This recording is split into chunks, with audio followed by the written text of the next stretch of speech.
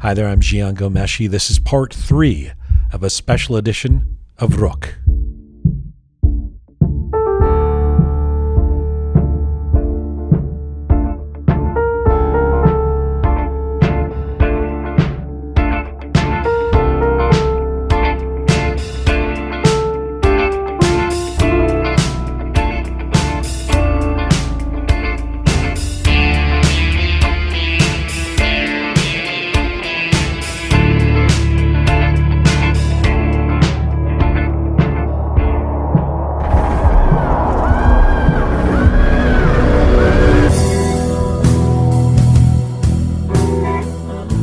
This is Why Pink Floyd, an Iranian Obsession, Part 3, coming to you on SoundCloud, Instagram, Spotify, iTunes, YouTube, and Telegram. Also, for all our episodes in one place, you can see them at our website, roqemedia.com. So here's a little bit of what we heard on Part 2 of this series. You wake up and you have a message in from one of the people that inspired you to become an artist in musically, socially, spiritually, in every way you can think. And there is this note from Roger that's gone out to the world of his support for us. Something that Iranians don't like is the distortion sound of guitar. So Pink Floyd has this pleasant, charming sound of the guitar. اون موسیقی راک و بلوزی که طبقه پایین جامعه در مثلا امریکا، انگلیس و اینا گوش میکردن، اون موسیقی در ایران یک چیز دیگری بوده. The first time I bought my electric bass, I was in high school, and the first song I started playing with that was Comfortably Numb.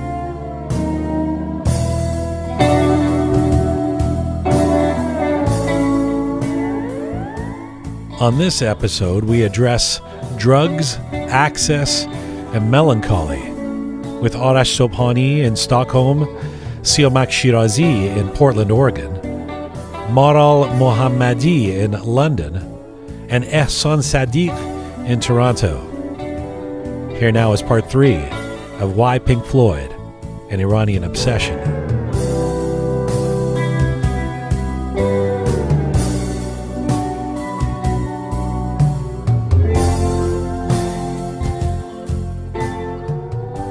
Here we go. Let's get to part 3 of our series. Our first guest in part 3 is a renowned musician, producer, television host. He is the lead singer and guitarist of the underground rock band Kiosk. Arash Sobhani was born and raised in Tehran and moved to the United States in 2005 to release Kiosk's first album, Ordinary Man. Since then, Kiosk have released 9 albums and have toured all over the world. In 2019, Arash produced the hit series Persia's Got Talent for the MBC Persia Network.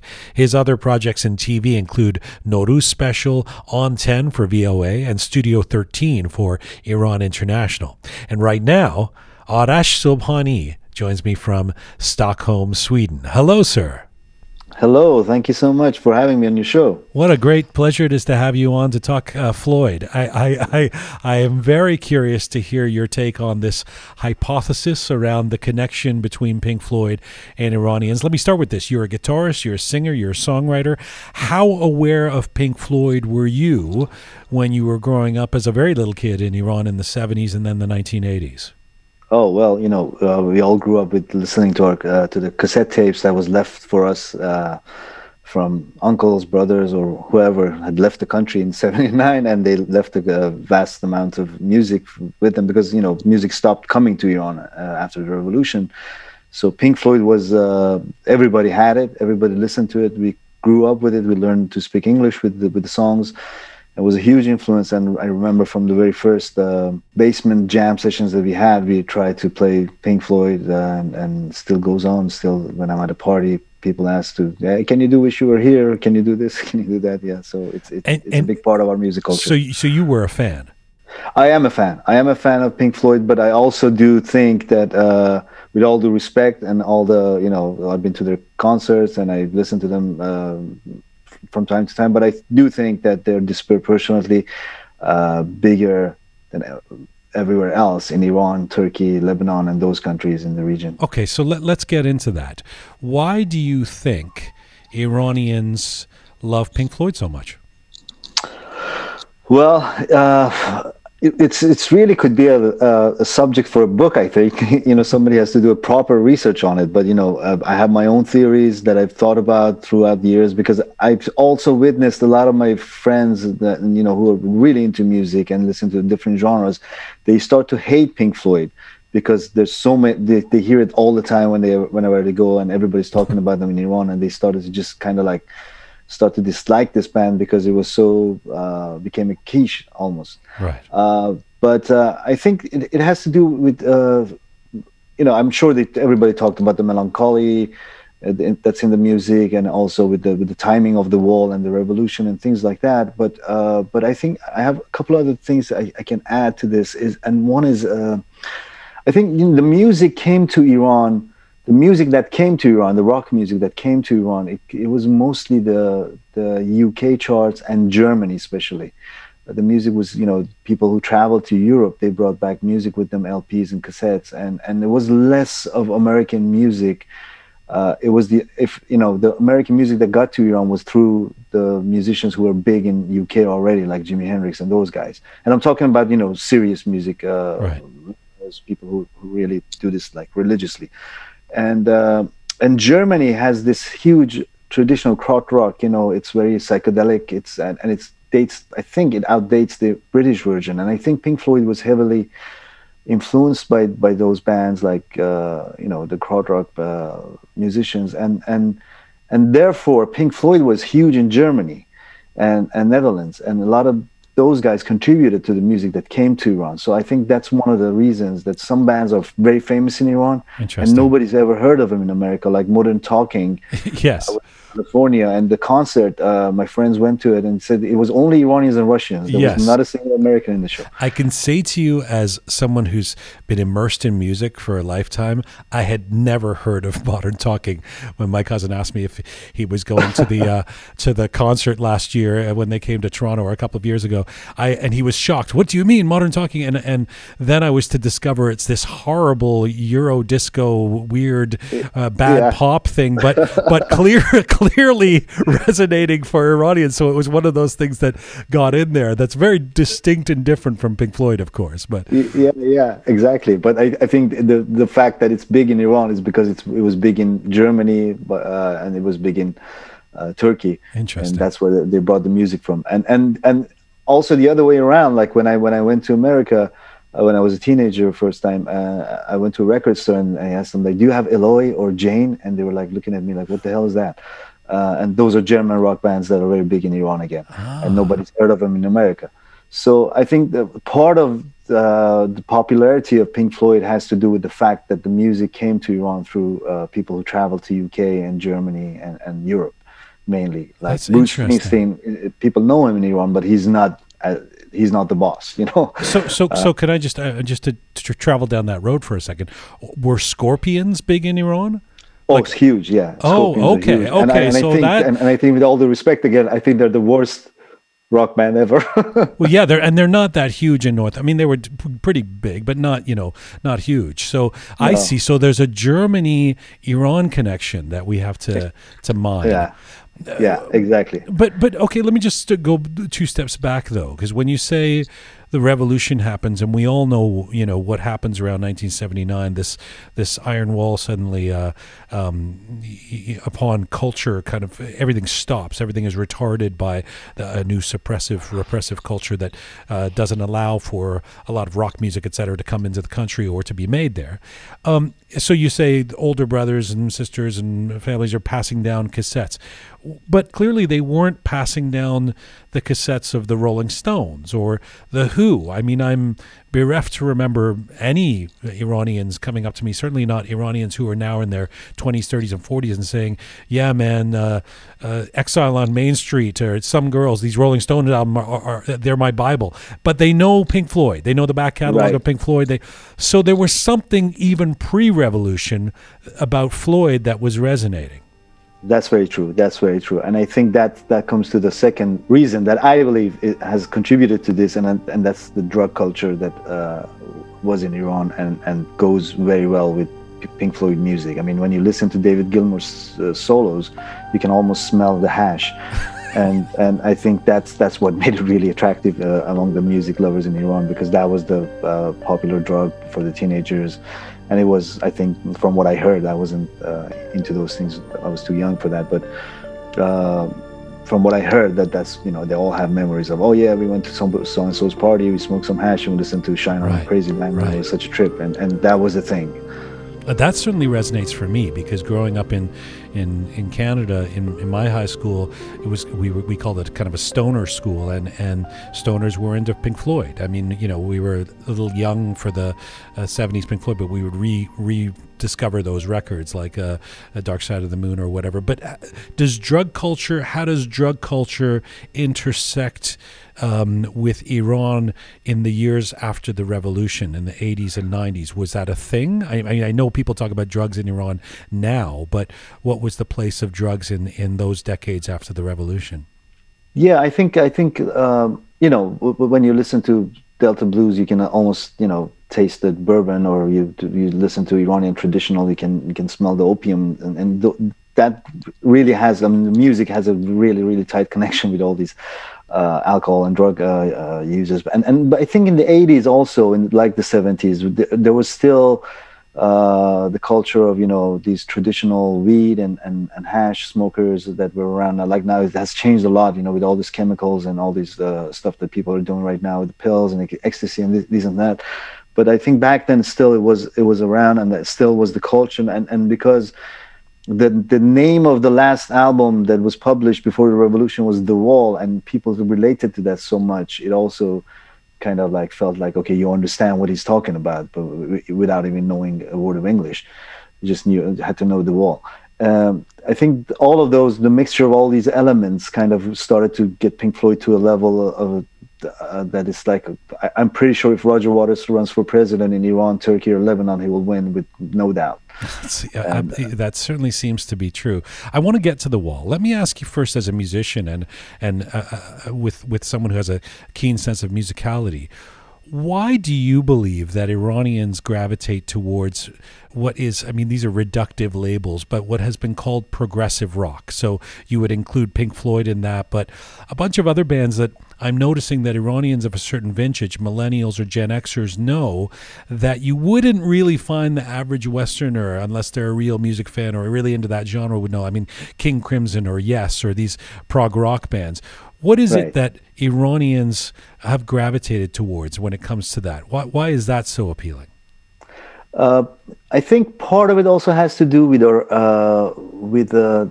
you know, Iranians just love nostalgia, and because, you know, time has frozen for us in 1979. It's like every morning that I think every Iranian wakes up every morning and thinking about like what happened on February 11, 1979. Still, we can't believe it. And how did we do this? How did this happen? So we kind of got stuck there. And this music takes us back to the good days in the 70s when people were like having fun and listening to Western music, and we're up to date. And they were just stuck there, you know, like going to Cuba and seeing all these old cars where time stopped. I think nostalgia has a lot to do with it. But you have you brought up a very good point that I don't have an answer for, and it beats me, because The Who and Tommy is a concept album, and it's great, and it's before The Wall, or the album School by Supertramp, which Supertramp is big in Iran, but still they're not nearly anything close to especially The Who. I don't think people. But The Who were a straight ahead rock band, even though very conceptual in some ways, etc. They don't fall as much in that. They fall into what we, you know, in the West we call classic rock versus progressive rock, right? And it is very curious to me. I mean, I don't hear of a lot of young Iranian bands doing covers of Teenage Wasteland, you know, or My Generation, but Wish You Were Here, or, you know, songs from The Wall, another brick in the wall is our mainstay. So there's something in the water there that we need to discover.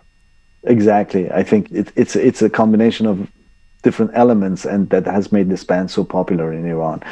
To me, it's the melancholy tone, and you know, the songs are really dark, and Iranians gravitate towards that, and nostalgia that brings back, you know, good old days when they listen to the song. Still, you know, And to be fair, they have a great catalog, but The Wall is their most commercialized, I think, the most pop sounding album. Yes. But that's the biggest, I think, in Iran. Every Iranian is probably has heard of it or has it, and along with Age Rozbe Safar by Farmaz Aslani, all the guitar players know a song from The Wall and that song.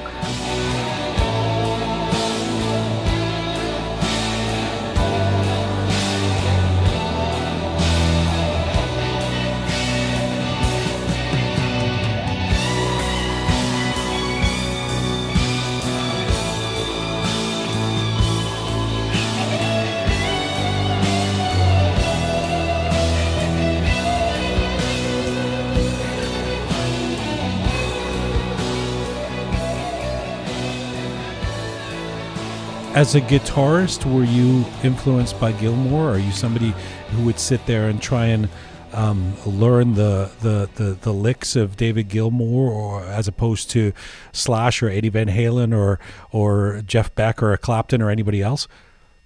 Honestly, not. Honestly, I was really. I mean, the reason I started playing guitar was because I heard Mark Knopfler on radio one day, and I just thought, this is how the guitar should sound, and I picked up a guitar. And then later, I discovered Eric Clapton, and to me, he's just an amazing storyteller when he starts. And to me, I mean, again, I'm not at a level to say these things about David Gilmour. He's an amazing guitarist, but I always think like it's the same melody, same lines every single time, as opposed to Clapton that improvises, and every time you hear different it's the same story, but it's a different way of telling the story, when you hear his hits. And Clapton is just like, he becomes one with the guitar. He's not just performing as a piece that's written. It's not as melodic, it's more free form, and I think that was more attractive to me as a guitar player. I never wanted to be like that. You've crossed the line. Lay off Gilmour, all right? He's a genius. Yeah, well, he is. I mean, no doubt. But he wasn't like my role model as a guitar player. Right. Let me ask you something, Arash. We do like to say as Iranians, and of course I think there's some merit to this, that we have this incredible tradition of poetry and lyricism, and that has seeped through the years and the generations, and it affects and infects everything that we find attractive. But I sometimes worry that that's a little self-congratulatory. Of course, we like the profound things because we're so profound. Do you think, I mean, there is a theory that Iranians like Pink Floyd because of the mysticism and the poeticism of the lyrics. Do you think that there's something to that? No, I don't believe so, because I think I agree with you totally that we kind of we give ourselves too much credit sometimes for I mean, we have a great literature history, no doubt, but so do the Japanese or the Armenians or other countries that have a rich history in literature. But I was actually thinking about this when we started the discussion. Like someone like Bob Dylan, he's to me the ultimate poet. Right. Cohen. Cohen is more popular in Iran, but Bob Dylan. One thing that when these younger kids who are starting to write music come to me and say, okay, do you have anything to tell us? And I said, just go listen to Bob Dylan and see if you can internalize what he's saying, and try to do the same in Farsi and see how difficult that is, and see how easily he goes from love to politics to death, and it just all makes sense, and it's so natural, and it all so deep. But people in Iran are not really into that. I don't think they really listen to the lyrics, because a lot of the lyrics that Pink Floyd has is really not as deep as you think. When something doesn't make sense, you can feel like, okay, it might mean this or it might mean that, and you just get your own interpretation. But Bob Dylan is the ultimate poet, and he's not as half as popular as and if it was just about the anti-establishment, I mean, I get that The Wall came out in November 1979. There's an amazing synergy there, and this record is almost like it's speaking for the Iranian youth. And of course, then I mean, we have the example of the kids Blurred Vision, who 10 years ago put out the Hey Ayatollah song, and that becomes a viral hit. But there was a lot of there are. I mean, the Clash are an anti-establishment rebellious band, but I don't. Again, if you just take any one of these elements, it's hard to make the case that that's the reason why, they resonated for Iranians. Maybe it's the cocktail of all of them put together. I think it's the cocktail. I agree. I think it's the cocktail of all of them. And I also think, especially after the revolution, we had no music program in Iran. We had no critics, critics coming and talking about the albums and saying, okay, this album came out, this is good about it, this is bad about it. We rated like this or that, and we didn't have anything. So it was just like word of mouth and all the things that Pink Floyd talk about. And here's another criticism. I hope I don't cross the line again. But one big criticism that I have for Pink Floyd is that all the things that they say in the lyrics, but look at it, look at the band. They didn't speak to each other for almost 40 years. Right. Rick Wright was not even a member of a band, and there was so much, dirt there under the rug that it just, everything they say doesn't really stand up as true when it comes to themselves and brotherly love. And we know Roger Waters is a pro hunting person and things like that. It just doesn't add up. I mean, they're aristocrats. I mean, they're yes. actually they're I don't even think they would shy from saying. I mean, they're elites. They live in castles. It's exactly as they should, as very successful businessmen and musicians as well. But they're interesting champions of the working people. Yeah, but I prefer the artist who actually lives what he says, and I don't think. So there's a sense of sincerity that's sometimes missing, especially in their later works. Although Roger Waters, of course, has been quite consistent about his politics, so you sort of can't take that away from him. His consistency in terms of what he says over the years. You said something interesting. Before I let you go, it'd be remiss if I didn't pick up on this with the opportunity to speak to you, because you're a great songwriter and you write songs that resonate for Iranians. You talked about how Melancholy really resonates for Iranians, and this is true. Not even. I mean, post-revolution, you'd say, oh, that's because there was a revolution, there were executions, there was a war, there's economic disparity. But it's true of the music before the revolution as well. That songs are very sad, and even the songs that sound upbeat. When I learned the lyrics, I realized, oh, this is a very sad song. Exactly. Have you discovered what that is? Why we have this knee-jerk or reflexive kind of desire to consume melancholy material? Well, I think it's a very deep conversation and discussion that probably there has been researchers on this, but I feel like it's like a football team that gets used to losing and it just can't handle winning. And I think that's the case with a lot of old countries like Iran, Egypt, and these older countries that have gone through a lot. You forget about your happy moments in life very quickly. You think that's how life should be. But when you fail or when there's a scar, it stays with you, and you just look at it and it's always there. And we have a lot of scars as a nation, and we have a lot of dark episodes in our history that just stayed. And I think that's the reason we kind of gravitate towards that kind of melody and music. And I've been thinking about the concept of love in different nations and different people, and I think like the way Iranian poet and artist looks at it, it comes with a failure. It's never about making it. It's always about losing it, and that says a lot about culture, I think. And I hope we can change that. I hope that even if there are dark periods of history or things that are not very, upbeat, we can talk about them in a different attitude, at least be optimistic or be hopeful. That's one thing that's missing. It's a powerful metaphor, the football team metaphor, Arash.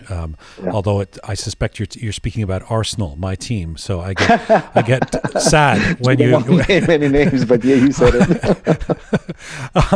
A final question to you, and I know these are not easy questions to answer, but just from your own perspective as a musician and somebody who's steeped in Persian culture, this disproportionate affection that Iranians have had for Pink Floyd, what do you think the impact of Pink Floyd has been on Iranian music, on Iranian musicians in recent decades? Yes, I think they had a very powerful presence in the underground music scene in Iran. When I was growing up, going to parties or going to jam sessions, everybody played one number at least from Pink Floyd. But I see that it's declining, and it's about time. You know, there are new sounds that coming. I think with the all the effects and technology that's coming, people are, and internet, of course, you have access to more music and more compositions and sound effects and things like that. And one other thing that maybe I can add to your first question about why Pink Floyd is popular is also about their amazing use of sound and bringing in like different sound effects, background sounds and stuff like that, how they mixed it with real life. It became like part of a, you know, you were in the conversation with John Lennon sitting there and stuff like that. You could hear people talking, you could hear the money, you know, in the money songs, you could hear the coins and things like that. I think that was very fresh and new, but that has lost its appeal, I think, and I see a lot of, you know, new bands that are kind of steering away from the Pink Floyd effect, and less Pink Floyd sound comes out of there, but still big and it's still huge. Arash Sobhani, I thank you so much for being part of this. You were very modest to say that the experts will know more. Your insights and your experience were great. It was great to hear you on this. Thanks, and I look forward to having you back on the show, my brother. Thank you so much. It was good talking to you. Bye-bye. Bye-bye. Between a second scene, the fight between the blue you once knew. Floating down, the sound resounds around the icy waters underground. Jupiter and Saturn over on Miranda and Titania. Neptune, Titan, stars can frighten.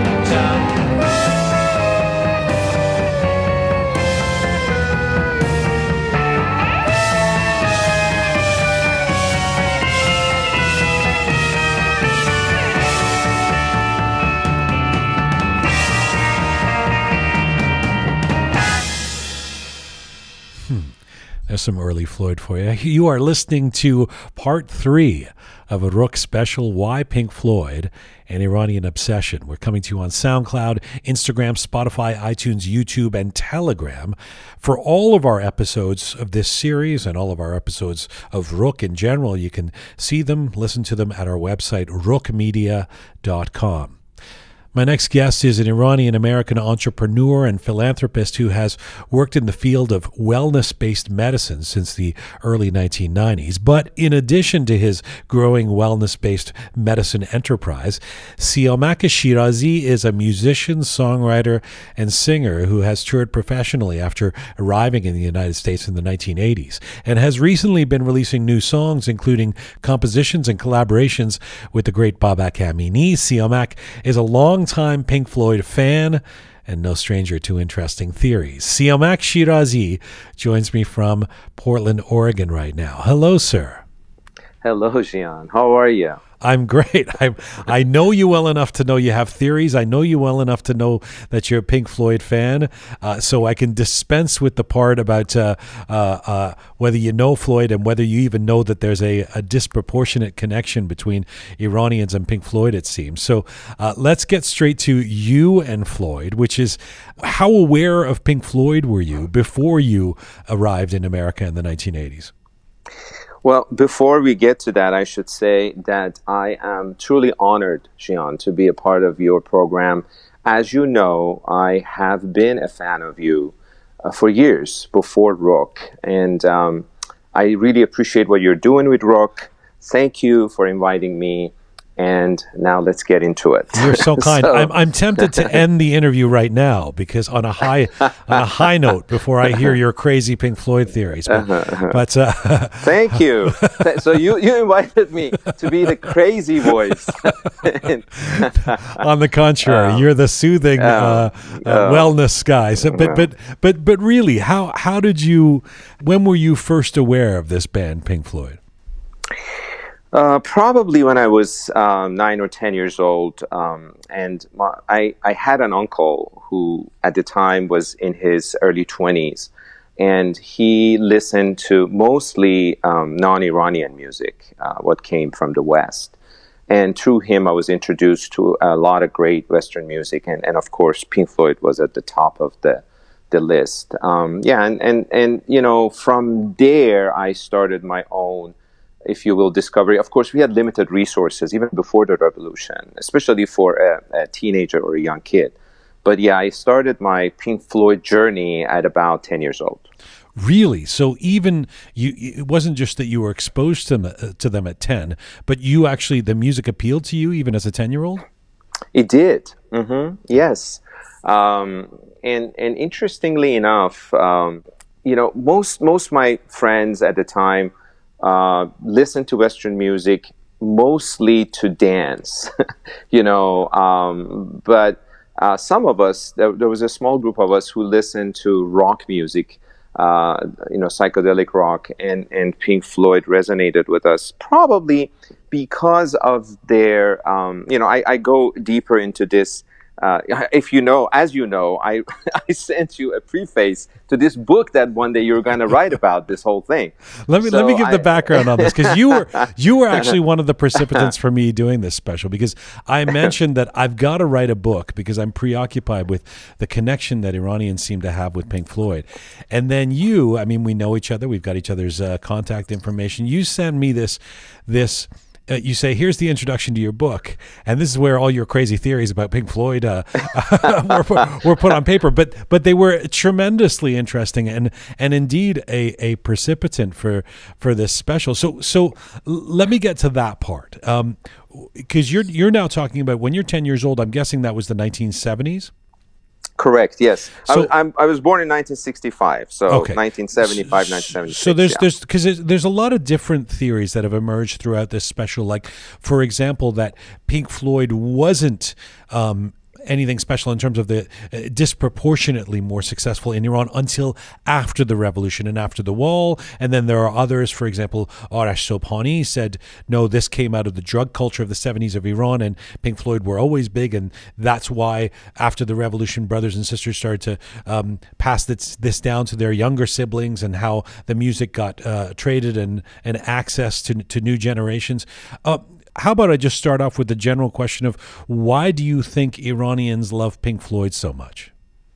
You know, some of what you said is actually very true, in my opinion, as well, in terms of the wall being the true connection or start of a true deeper connection for the masses. Not just in Iran, actually, probably the whole planet, and maybe in the Middle East more so. You know, I remember when the wall came out, I was of course a teenager, but we lined up, and it was at the beginning of the revolution. So the suppression of music was not there yet. It was that's getting interesting. There. That's so interesting, because it comes out November 30th, 1979. So it's kind of mid-revolution. This hasn't occurred to me yet. So actually, the wall technically probably was accessible for a few months before everything cracked down, is what you're saying, yes? Very true, yes. And that also played a role into its fame, because in a way it was one of the very last albums or you know, works from the West that we were able to attain. And we lingered to it and listened to it, because for a couple, 3 years actually, at the beginning of the revolution, things got really hard in terms of suppressing music. As you know, our friend Babak has stories about how he carried his guitar in a garbage bag just because it was so hard, especially Western music became this, you know, element of West, and they were trying to suppress it. But yes, so the wall was when we all started to have this kind of religious relationship, if you will, with Pink Floyd, because the lyrics resonated with us so deeply. We started having to basically go through new educational reforms in Iran. And a year before, we were studying English, for example, as a second language, and now we had to study Arabic. And not that there's anything wrong with Arabic, but for us, it was this thing that was forced down our throat, you know, against our will. And so we hated it. And you know, of course, in some of their lyrics.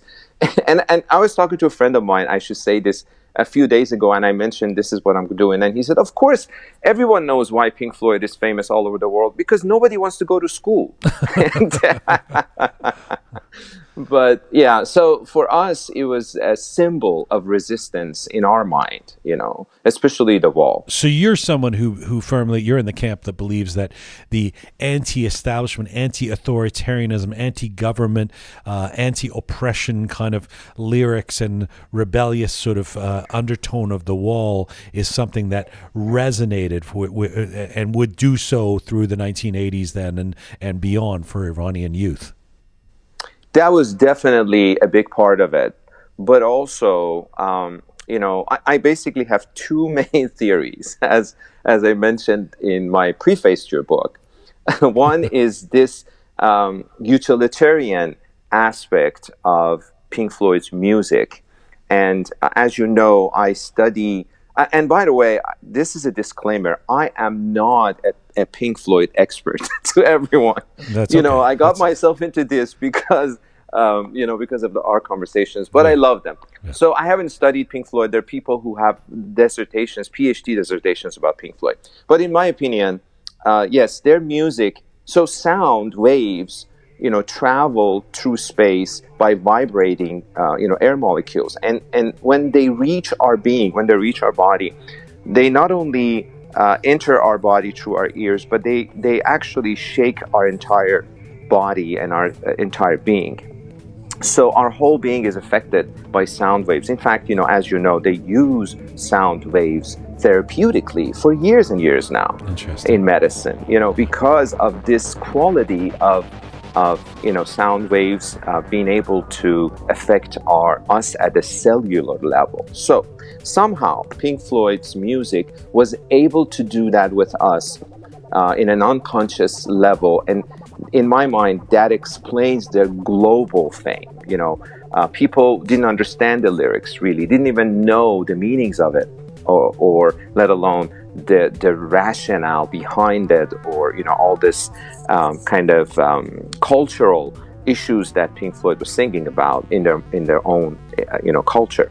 But it resonated with them just simply because somehow they were able to tap in to that part of music as this sound wave which kind of affects you and rattles you and shakes you. Okay, but that wouldn't just be true of Pink Floyd. That would be true of myriad other bands that play loud or interesting or atmospheric or rock music, right? Absolutely. Absolutely. And Pink Floyd is not the first one, but one thing was unique to them was the way that they utilize, you know, these long stretch of instrumental musics without any lyrics. Yes. And you know, that, and their lyrics were very, very simple, actually, you know, very simplistic and brief. And they would, it was like they were throwing this idea at you, and then they will hit you with a few minutes of really beautiful music.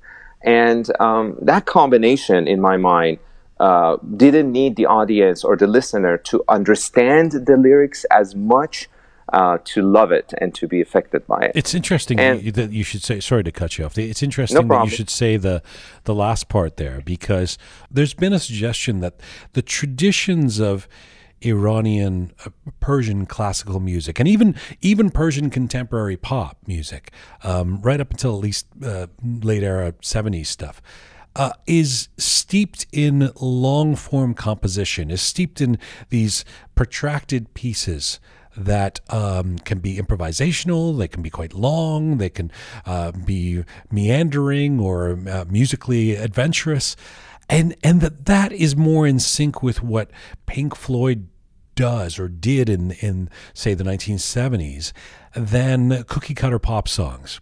Does that resonate for you? Absolutely. That's actually my second point in my argument. Yeah, and that's very true. Because, you know, in a way, if you think about it, we were, so the act of listening to Western music, especially after revolution, post-revolution, and especially at the beginning when they didn't want you to, was in a way a countercultural act and rebellion act. So deep down, we wanted it to do this. And Pink Floyd allowed us to do that, to listen to Western music, but in a way, subconsciously, very similar to our own traditional Persian music, style of music. So I think for Iranians, that was another connection. That was another deep connection. And not just that, their lyrics, the mysticism that was peppered all over their lyrics, this existential crises, these questions they kept asking of the authority, or why, or how, we are here for what, things like that. That was our Iranian traditional music basically is made that way. They borrow lyrics from classics like Rumi, Hafiz, Sadi, as you know, and they write these long songs, several minutes long, sometimes even half an hour of music with only maybe 5 or 7 minutes of lyrics in it. And that was very similar to what Pink Floyd did.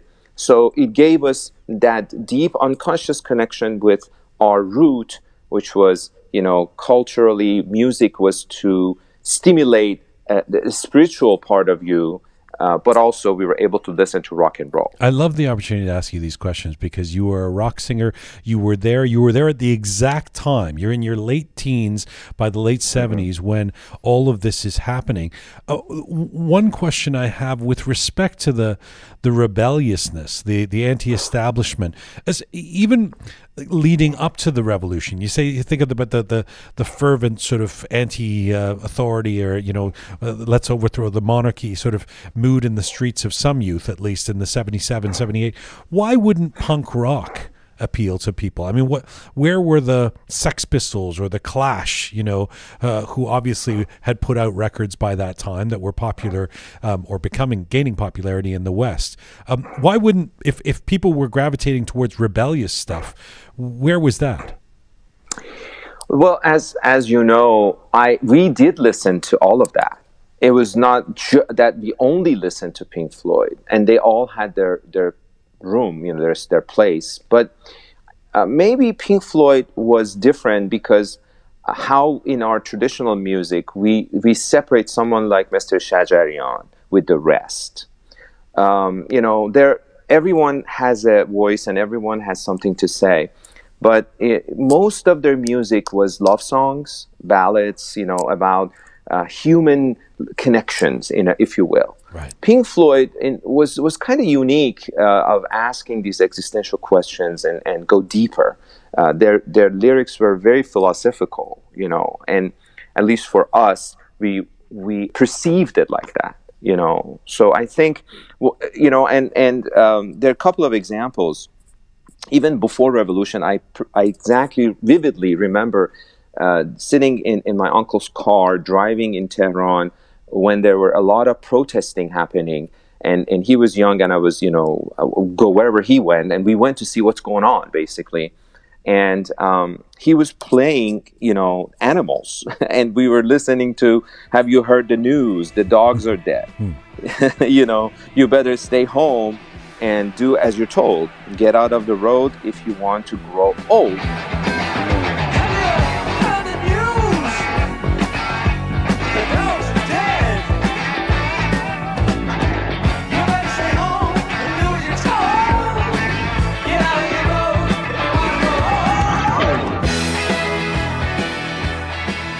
So even before revolution, we thought, hey, they made this song for now, for what we are dealing with, Right.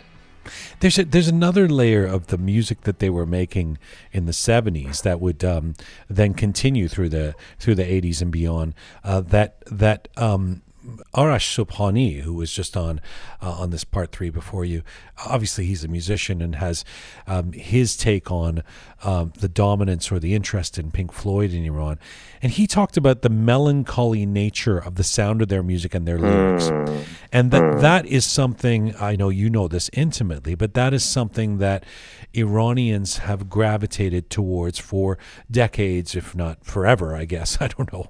You'd have to tell me. But this notion that we, on some level and for a number of different reasons, are attracted to sadness, sad lyrics, sad melodies, or sad messaging, and that or at least melancholy, and that is something that we could find in, through the grooves of Dark Side of the Moon. Talk to me about that and whether that makes sense to you. Yeah, we are getting into an interesting territory because it's a cultural phenomenon for us to appreciate or to connect sadness to depth. In music, in poetry, in art in general. And this is a very Iranian thing, actually. Somehow, I don't know how or when, maybe because of maybe it's post-Islamic. This is just something that I'm coming up with right now, but maybe because of the suppression again of religious, studies or practices, maybe we came up with this connection with melancholy and sadness as something valuable, deep, to cherish, and happiness and joy and dance as something superficial. In fact, if you go back to even pop music of the 70s, famous singers like Daryush and Sattar and Ebi and Gugush, most of their songs, maybe not much Gugush, but the guys was sad. Yeah, pretty much, exactly. Yeah. And I fall in love with you, and as the result, I'm going to become, I don't know, heroin addict, and I'm going to kill myself, pretty much. That was, I think it's because, but even the upbeat stuff after, like, what's that song? Darin Zamune, vai, vai, vai, vai, vai. Like, that's played at weddings, and the lyrics are like, you were always leaving me. You're a traitor. Like, our relationship is over. I mean, it's crazy. This thing, this gravitation towards just like the morbid, the sadness, but. That makes a lot of sense. If you listen to, I don't think you need to just listen to Floyd and be. There's a way to listen to Pink Floyd and not be sad at all. But it feels like melancholy music, doesn't it?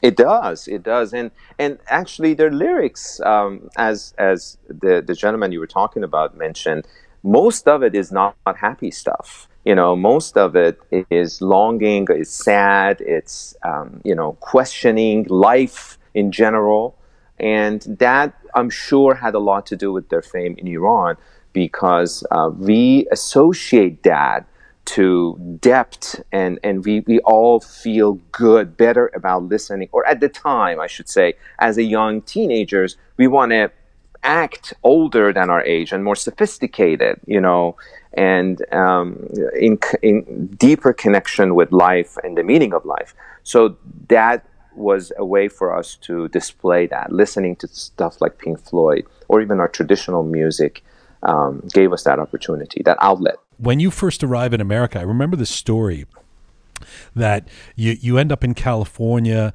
You're completely new to the country. You're trying to figure out where you fit in, how you fit in, and all that. But you're this musician. You're this little rock and roll kid. You're still very young. You end up touring with Vigen in California, like as his opening act. I'm just wondering, would you cover Pink Floyd at that time? Would Pink Floyd music even enter into what you guys would be doing around that time? Unfortunately, no, I did not. I did sing other English songs, but not Pink Floyd, because LA culture of the 80s, it was 1985, 86, was not really, didn't want to do that, didn't want to deal with that. Everybody was there to party. Everybody was there to have fun and to kind of, they celebrate this kind of fleeing the suppression or death because when I got to U.S., Iran was in the middle of a war with Iraq, and I actually lost a great friend of mine in that war. So it was like you literally, could die in Iran. So you were celebrating life in this place that everybody thought it was heaven. But no, unfortunately, I didn't sing any Pink Floyd, but I did sing other Western songs. And one of the songs that I sang actually, maybe not very much known by Westerners, was Prison Song, which was sang by Nash, and it was written about kids being put in prison because of drug charges in U.S. Very, very minimal drug charge, but for years, 10 or 15 years. And that resonated with me because my friends were put in jail for, I don't know, having a long hair or listening to music loud in their car and so on and so on. In fact, I have gotten into trouble several times in Iran. I was thrown out of university because of that. One of my poems, I was writing poetry at the time, got me into trouble. So there's stuff like that that we revolted against and felt like when I got to U.S., I just had to live up as much as I could. You might know this because you've been in the West for 3 decades or so. But in the West, growing up as a kid, for me in the '80s, getting to know of Pink Floyd, there was very much an association with drug culture. I went to what I've said this a couple times on this, but like a stoner high school where and there was a lot of Floyd, it'd be like people with a jean jacket and long stringy hair, and like Floyd sort of written on the back of the jean jacket, and you'd smoke a joint and listen to Floyd. That was or much more so, do like hallucinogenic drugs or something. There's been a couple of folks who've spoken to this on this special, saying that actually there was that kind of drug culture in Iran, especially in the 1970s. That is where there was also an intersection with Pink Floyd. Does that make sense to you? It does, for sure. Yes. Pot in general was just introduced to Iran in the late 70s, early 80s. At least in a more kind of mass or easier to reach way, and that had a lot to do with not just Pink Floyd but psychedelic rock in general. Bands like Deep Purple, Led Zeppelin. We listened to them sometimes when we got high on grass, on weed. For me, that was it. I unfortunately or fortunately didn't go any further than that. But and again, it goes back to this idea of I'm above this earthly stuff. I can see through the meaning of life even when I'm 17 or 18, especially when I'm high on pot and listening to Pink Floyd. So it definitely had a lot to do with gravitating to Pink Floyd or psychedelic rock in general. Sure. I just want to drill down a little bit more because it's just so interesting to me. So you line up for the Wall in late November of assuming the album came out in Iran at the same time it was released in other places, because its official release date was November 30th, 1979. So let's say it came out within that time period or a couple months later or whatever, but it's before you say everything shuts down in terms of access to music in Iran. So what happens immediately in the next few years? This is endlessly interesting for me and very sad for somebody who didn't grow up there. I'm always curious how music was accessed, how it was passed along, how people even discovered bands like Pink Floyd after the Iron Curtain of sorts, whatever you want to call it, after the sort of state shuts everything down. Talk to me about those early years before you come to the United States and how music was traded, how you even found things like Pink Floyd. Sure. Well, obviously, before Revolution, there were few outlets. And I grew up in Tehran. I was born and raised in Tehran. So Tehran had several record stores. And Beethoven, actually, I believe, still exists to this day, which was one of the most famous ones, especially for classical music. But they had all kinds of music. The one that I went to as a kid was this place called Ali Qapu.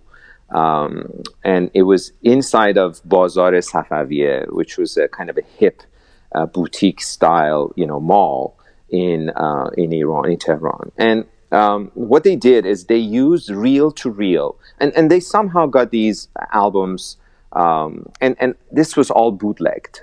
I'm sure they never got any. Pink Floyd didn't get a cent of royalty from what happened in Iran. Okay. You know what I mean? Right. But they use, and then they produce cassettes, bootleg cassettes. Sorry, this is after the revolution now, right? This is after the revolution, okay. Yes. So, forgive me for if these are naive questions, but how can a store that sells music exist if music was against the law? Or sure, I was getting to that. Oh, okay. For about a year, Jian, after the revolution, things actually were very free. Where they were even freer than previously, before revolution. We went through this very brief, unfortunately, brief period of freedom in Iran. The press and social gatherings and political organizations, we had several of them publicly, and it lasted, I want to say, maybe a year or a little more than a year. And then it all got shut down very heavily. And then we went through 2 or 3 years of suppression after that. And then right around 1980, I believe, is when the war started with Iran-Iraq war. And that all kind of made things even more closed and suppressed. So Ali Ghapu was still selling records up to maybe 1980, 1981, I want to say, and then it was closed after that. Or I should say, maybe it wasn't closed, but it was only allowed to sell Iranian traditional music. Right. So we still that's how we got access. And then after that, a friend of a few, we had all had friends who had reel-to-reel in their homes, and then somebody smuggles a cassette, and cassette was the main form of music at that time. The music got massively, produced, and then they would kind of bootleg it and then sell it or give it away. And that's how music got out. But and sorry, what was your question? No, this is exactly what I was asking about. How music was accessed in those early years. Yeah. Wow. Well, it is so interesting getting to talk to you. You are so, but we could just do this entire special with you. And we should do an entire special with you. Let me end by, or at least end this conversation for now. I'm sure it will continue off the air and on future episodes, by asking you, what era of Pink Floyd now? What is the album that really sticks with you? What is the song, if you were to go home and want to put something on and close your eyes and let your mind expand, with the help of drugs or not? What is the one that sticks out for you now? Wow, this is a little personal, actually. I had a friend who lost his life in the war that we fought with Iraq for a number of years, and we used to listen to Pink Floyd together, and we actually listened to "Wish You Were Here" together. Wow. And and one of the first things I did actually when I got to US was I went to Pacific Coast Highway with this little rinky-dinky car that I had, and it didn't have a stereo, so I borrowed someone's Walkman, a friend's Walkman, and listened to "Wish You Were Here" while I was walking on the beach in his memory. And to this day, that is the song for me. But I love Dark Side of the Moon. I even like their stuff after the Wall, which was mainly David Gilmour and Nick Mason and Roger Waters didn't have much to do with it. And in fact, I went to their concert in LA. They had this album, Division Bell. I saw that tour too. 94, yes. 95. So I like everything they do. If Roger Waters is here, I'll go see. If Pink Floyd is here, whoever is here. But yeah, "Wish You Were Here" is personal to me because of Saeed, because of my friend who lost his life. That's a beautiful story. Again, I so much appreciate the time you've taken, your insights, and it's really nice to have you on Roqe, my friend, and I look forward to more, and I look forward to seeing you in person. You take care of yourself in Portland. Thank you. Same to you, brother. Khodafis. Khodafis. So you think you could tell heaven from hell, blue skies from pain, Can you tell a green field from a cold steel rail? A smile from a veil. Do you think you can tell? Did they get you to trade your heroes for ghosts? Hot ashes for trees, hot air for a cool breeze, cold comfort for change. Did you exchange a walk-on part in the war for a lead role in a cage?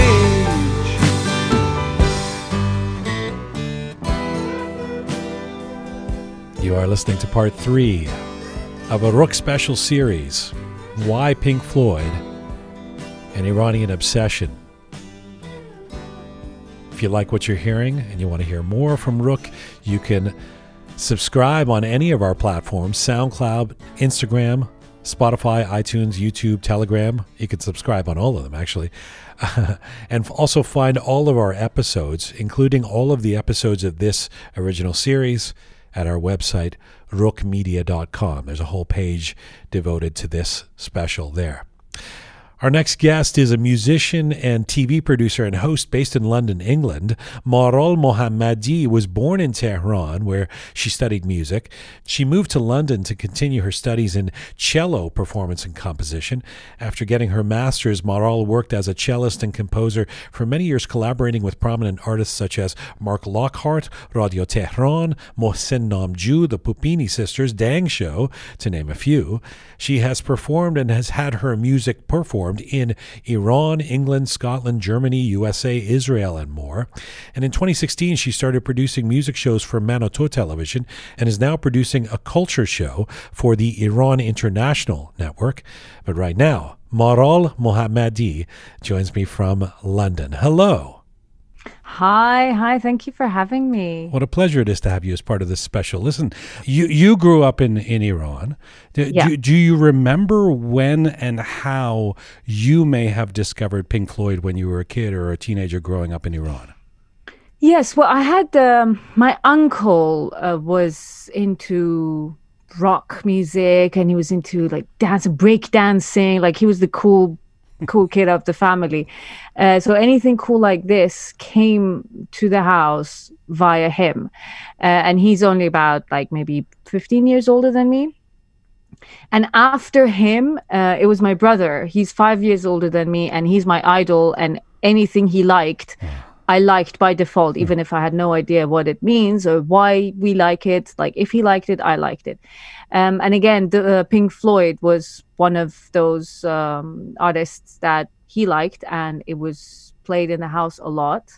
And I remember kind of getting into it with him, pretending I understand when I was like 8. It's like, yeah, this is cool, yeah. And I would talk to my friends at school. Yeah, did you know Pink Floyd? And no one had no idea because we were 8. Right. But yeah, it's I do remember. I even remember what house we were in when I first, I remember my room. Although Ramin Sadigh said earlier that he first got into Pink Floyd when he heard them at the age of 5. So I think he wins the prize for earliest Floyd fan. That is, yeah. For those of us who grew up outside of Iran and are endlessly curious about the nature of what happened post-revolution in terms of the way culture made its way into the country, assuming that you and your brother are growing up after the revolution in Iran, how would he access Pink Floyd, really technically? It was like one person who would have a copy via a family member that lived outside Iran, and they would make copies, and they would be the coolest person in the in that group of friends. And if they are great, like if they were kind enough, they would let you make a copy of their album.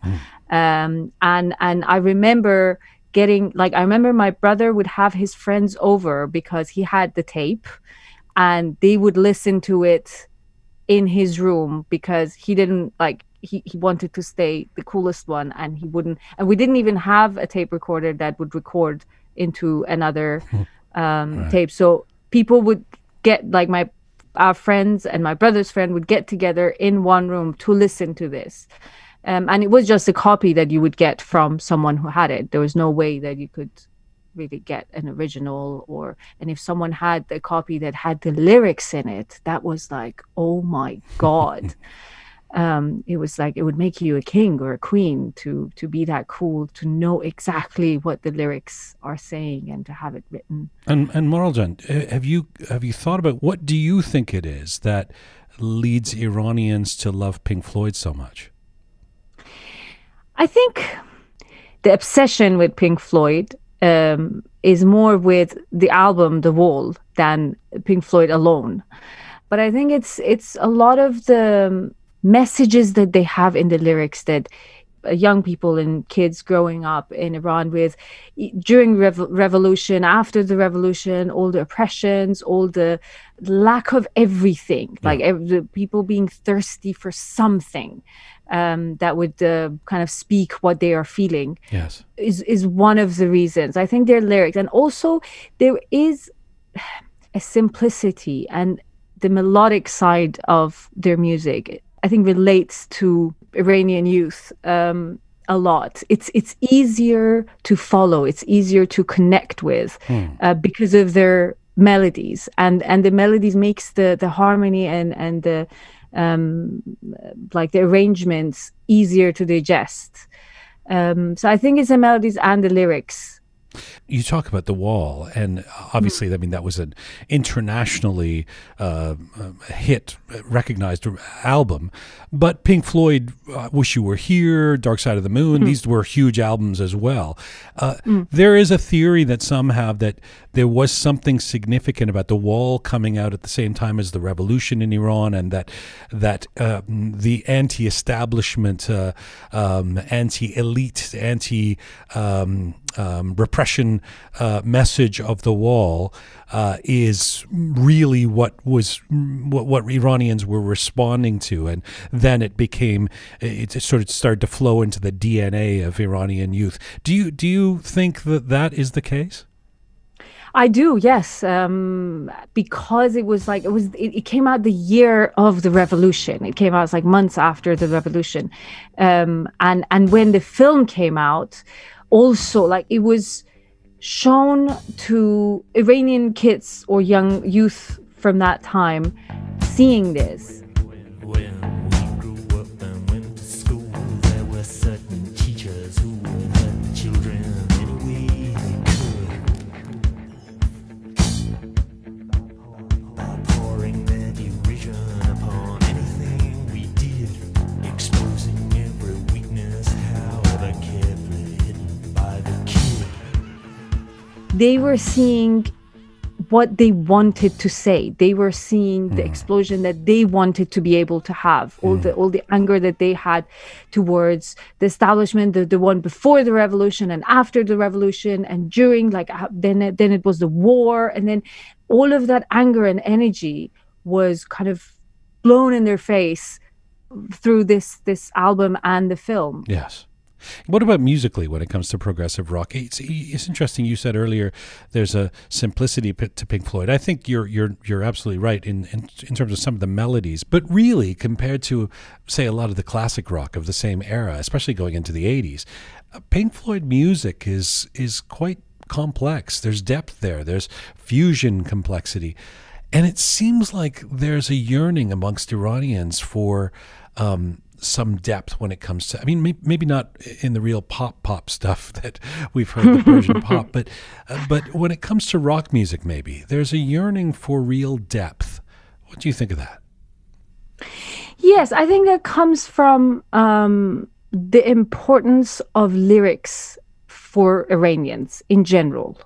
Like, even those pops that you said, there are ones that, like, if you listen to the music, it's just so bad. The production is so weak. Right. It's just like awful. But the lyrics speaks to people. And in groups like Pink Floyd, that, like you said, their lyrics is quite sophisticated and deep, and it has more than one meaning, and it kind of tells a story. It makes it more appealing because they care about what the person who's speaking is saying, sometimes even more than what the music is trying to say. And when I said that the simplicity about Pink Floyd, I only meant the melodies, like the fact that the melody is so followable in a way, that kind of makes the complex of the music and the arrangement easier to digest, and they can kind of connect with the music easier. What do you think? You're a musician. When I think about the cello, I always think about cinematic kind of music, and I would call Pink Floyd cinematic music. What do you think the impact of Pink Floyd has been, if you have an opinion on this, on Iranian musicians? I think a lot. Like I remember, like occasionally, if a party was happening at our house, and I would be able to listen to them from my room. There was I could tell they would start by covering their Pink Floyd music, and then they would play something that they wrote themselves, which you could definitely, even as a child, you could tell that it comes from the same umbrella of musical taste. So I do think that definitely, especially musicians who were starting around that time, around in the 80s, definitely a very strong influence that Pink Floyd had on them. It's a good pleasure getting to talk to you about this. I thank you for this. It's interesting to me, when we talk about a repressed culture, and I mean, not to take anything away from beautiful Persian Iranian culture that we love, but we know, post-revolution, a repressed popular culture, where there just isn't access to all that's being made or everywhere else in the world, let alone access within the country to be making, rock albums or what have you. It's so interesting to see what pops up and what becomes what, as I said earlier, runs through the DNA then of the culture and the youth culture, and that Pink Floyd has become one of those things that popped up. There might be even more subtle reasons that they became as big as they have for Iranians, like even the relationship, like what happened to Sid Barrett and the dynamic between Roger Waters and David Gilmour, like even those little things that happened between the band members may have been one of the reasons that it could have had an effect on how popular they became. Like we need to remember that this was the time that in Iran it was not easy to have news about these people. Yes. Like if an album would come out, it would we would hear about it. But it was everything was with delay, and every tiniest bit of information that we heard about how this, even the name of band members. I remember when I found that out, or the fact that I didn't know for a very long time that there was a Sid Barrett before, there was this other guy. And so all of these things that we found out kind of added to the, added reasons to why they became so big for us. And would you have found out that Masanke Roger Waters is supportive of reform or change in Iran, or would you have, his politics, would you have known about that? Back then, no. Right. I had no idea. I learned I don't know if he had a lot to say about it back then, but he certainly did when the Green Movement happened, and he was quite outspoken about supporting folks in the streets. And I remember I went to his gig in London I don't remember when it was, but yeah, we were so amazed that there were pictures of people who died in the Green Movement. There was a Neda picture. There was and we're oh yes, that's our people. He's supporting us. It was amazing that I went to that gig with 3 Iranian friends and 1 English friend, and he was amazed that we knew all the lyrics and we knew. And he was like, "This is a band from my parents' generation. Why do you guys care about them? Why do you why?" Right. It was very interesting. And in the gig in O2, which is this huge arena concert hall and arena, everyone was speaking Farsi. You would walk and you would hear more Persian than English. Fascinating. It's such a pleasure to speak to you. Thank you so much for making the time. Thanks for being part of this special, and I hope we do a proper longer chat before too long. Thank you so much. Thank you for having me.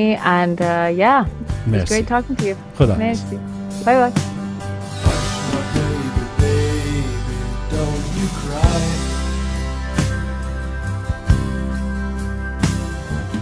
Mama's gonna check out all your girlfriends for you.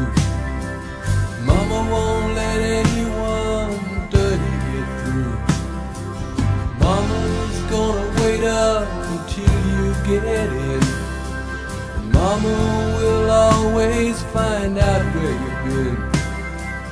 Mama's gonna keep baby healthy and clean.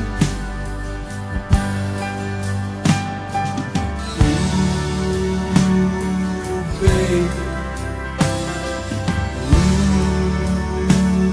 Ooh, baby. Ooh, baby. You'll always be baby to me.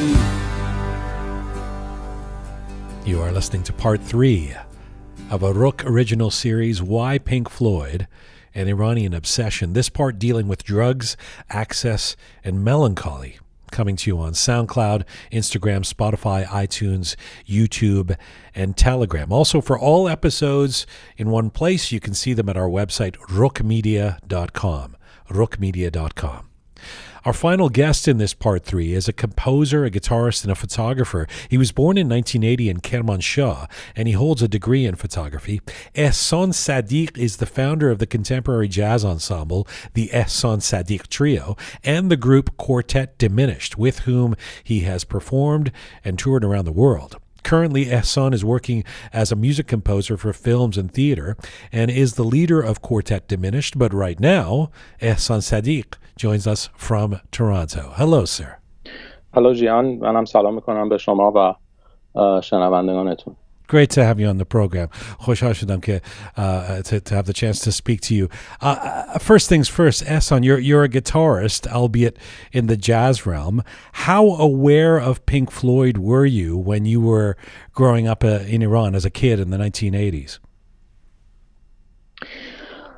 اصولا پینک فلوید خب یه گروهیه که نمیشه از تأثیراتش خلاص شد و در واقع همه گیتاریستا، همه موزیسین ها به یه نوعی یه روزی بالاخره پینک فلوید گوش میدن و باهاش آشنا میشن. مثلا به عنوان مثال زمانی که شما دارید گیتار یاد میگیرین و تلاش میکنین که گیتار الکتریک خصوصا بزنین، حتما روزی میرسه که یه سری به دیوید گیلمور میزنین و آهنگ شاین آن کریزی دایموند رو سعی میکنین کاور بکنین.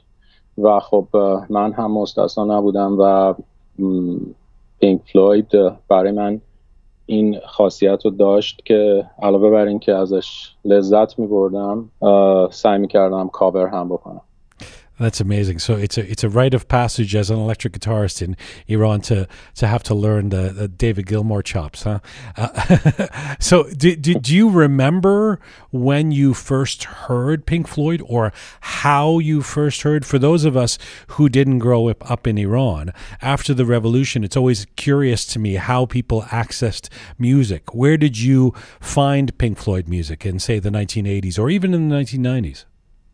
در واقع پینک فلوید از اون گروه هایی بود که شاید برای من و خیلی ها اینجوری باشه که حتی یادشون نیاد که اولین بار کی شنیدن، چون خب خیلی پینک فلوید بود، یعنی در مثالهای خیلی کودکی هم به هر حال این ور اون ور پینک فلوید شنیده میشد و میتونم بگم یادمه برای اولین بار کی مثلا گریتفول دد شنیدم یا کی جفرسون ایرپلین شنیدم، ولی دقیقا یادم نمیاد کی پینک فلوید شنیدم. منتها اینکه ما چجوری این آلبوم ها رو در واقع بعدن که خب علاقه‌مند شدیم به شکل آلبوم موزیکا رو دنبال کنیم و جدی‌تر از کجا این موزیکا رو پیدا می‌کردیم، خب یه روشش دوستان بود، یه روشش یک سری موزیک فروشی های زیرزمینی بود،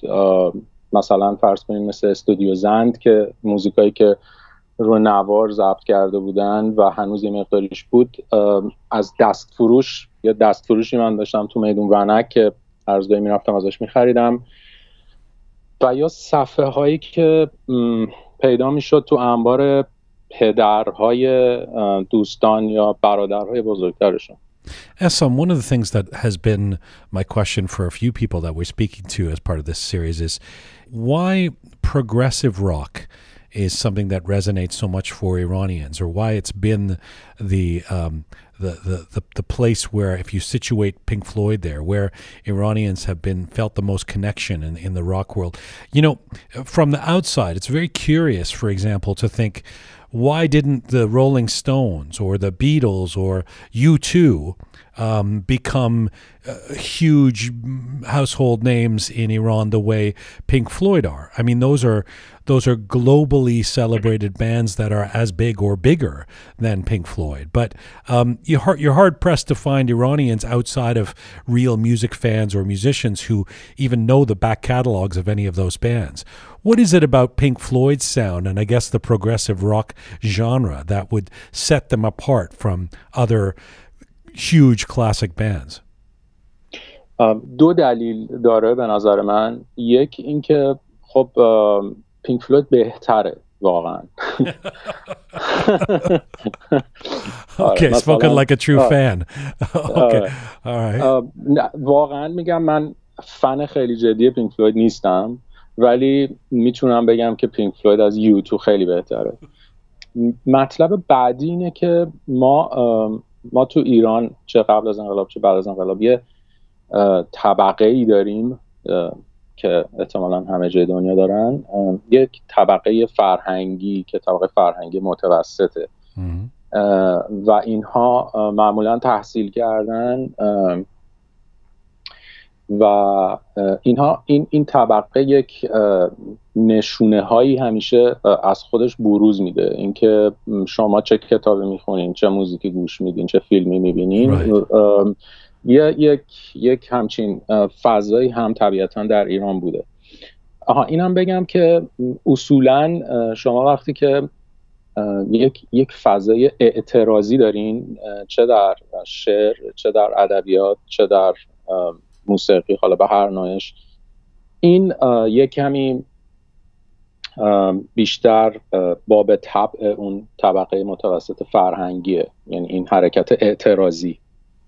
و پینک فلوید این خصوصیت اعتراضی رو داره و داشته و این طبقه به اون سمت جذب شده و لزوما خیلی هاشون پینک فلوید رو خیلی خوب هم نمیشناختن.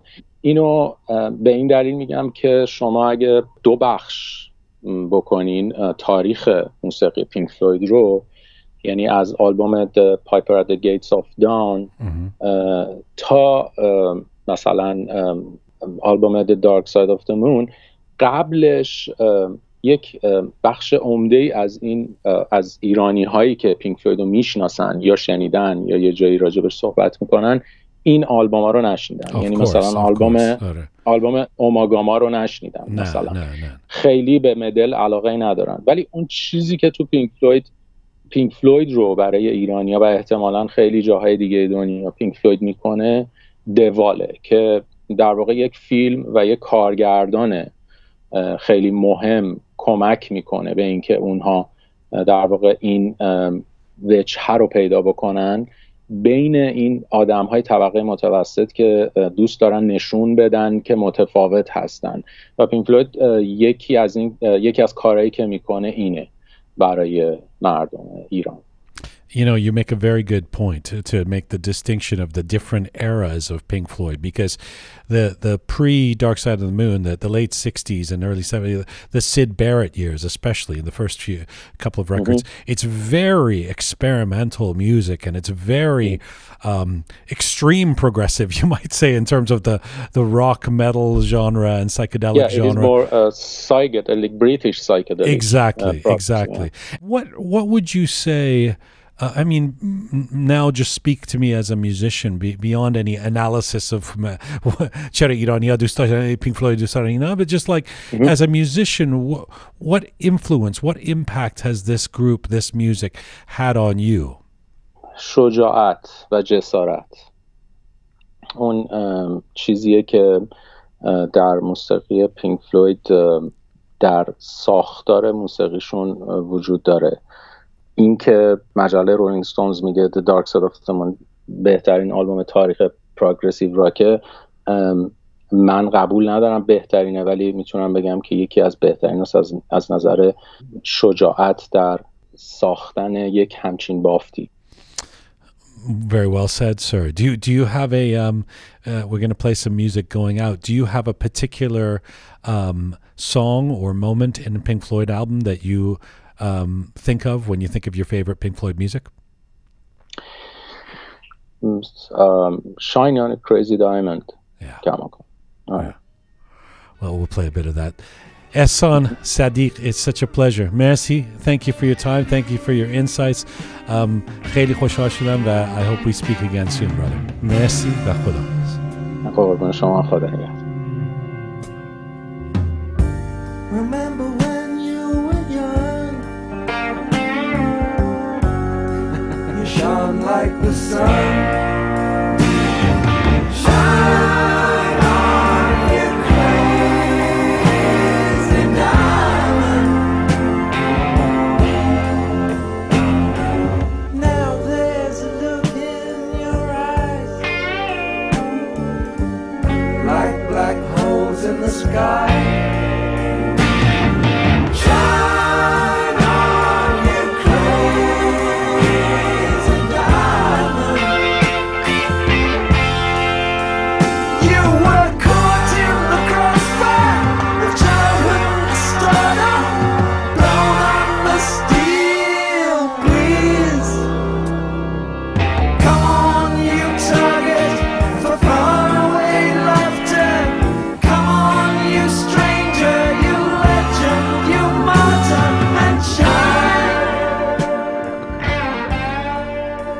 This is Full Time for part 3 of our special series, Why Pink Floyd? This part was dealing with drugs, access, and melancholy.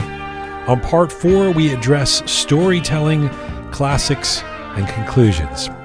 Remember, you can find all 4 parts of this series at our website, roqemedia.com, where you can also find our other episodes, subscribe, and become a patron to support us. Thank you so much for listening to this and for sharing our content, and thank you to the amazing Roqe team for working on this. I'm Jian Ghomeshi. Mizun Bashi.